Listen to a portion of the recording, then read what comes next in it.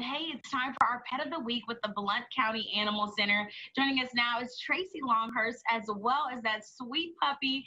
Hey, Tracy, tell us a little bit about who you have with you today.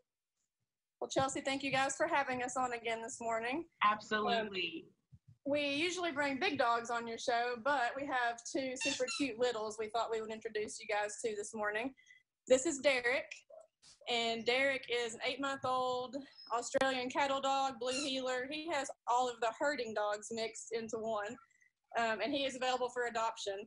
He has beautiful, different colored eyes, and something to think about with Derrick, he does have all the herding animals, like I said, all in one.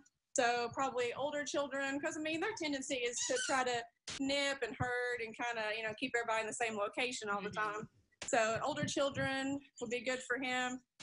He hasn't been around lots of other animals, so definitely a meet and greet would be required for him before he went home with somebody. And he was found as a stray, so he's available for adoption. He's looking for his forever home. And you actually mentioned his eyes are just so beautiful, but I'm looking at the coloring on his face. He's got white, gray, and black. Definitely a beautiful dog. And you said Derrick isn't the only animal you have with y'all today. You have a few puppies. Who else do you have for us to meet? Another super cute puppy we have is Miss Selma. Oh, so precious. So Selma is a little bit younger. She's 2 months old. And Selma was in a litter of 7, and she's the last one left. Wow, and she just seems so loving. She's just giving you all those kisses. Pretty much her all the time. She is very loving. Selma her mama was a pit mix. We don't know what the daddy was, but her mom's about 40 pounds, and she's 3 years old. So Selma, we're not sure how big she will be. Her paws aren't huge, but she is spayed. She's ready to go home. Absolutely. And she just seems so sweet, giving you all of those kisses. Hey, if people are interested in maybe wanting to meet these puppies that you all have at the Blount County Animal Center, what's the best way for them to do that? So we are still closed to the public, and that's going to be through June. So they're going to need to call and make an appointment. And our appointment times are limited. They're from 11 to 2 each day. But yeah, when you call to make an appointment, everyone needs to try to have an idea in mind of which dogs or cats they want to meet, since you can't walk through the building.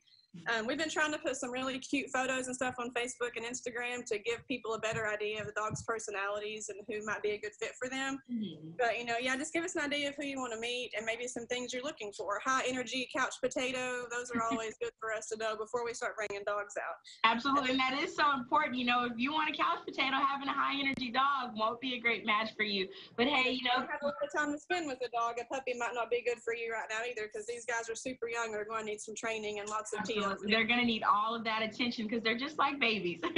Well, hey, if you're at home watching this and you want to help these sweet animals find their forever homes, it'll be a great idea to head to Facebook and to their website to see who they have available, and you can set up your appointment with the Blount County Animal Center to help these animals truly find their forever homes. We'll have all that information and more on our website at livingtennessee.com.